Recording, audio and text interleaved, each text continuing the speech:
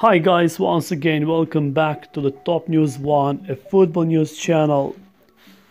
West Brom are hosting Manchester United in huge Premier League derby, and the hosts have managed to score the opening goal against Manchester United. But Manchester United fans are fuming at VAR, video assistant referee, thinking that their star Victor Lindelof was fouled for West Brom goal. So guys, Manchester United fans are furious because they see that Victor Lindelof was fouled for West Brom goal against them.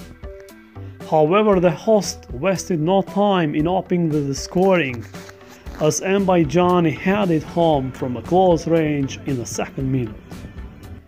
Diagne challenged and fouled Manchester United star Lindelof to connect with Conor Gallagher cross, leaving the Swedish defender and Harry Maguire asking for a foul.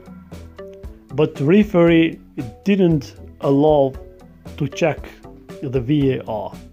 So VAR failed to intervene as West Brom early goal stood to anger United supporter on social media.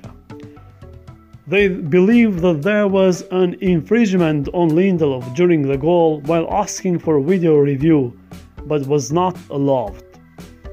And one Twitter user wrote, "VAR working well as usual."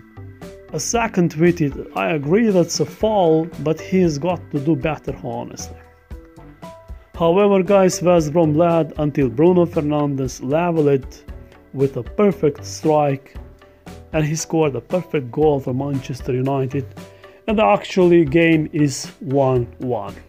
Thank you for watching. In support, like the video and subscribe the channel for more.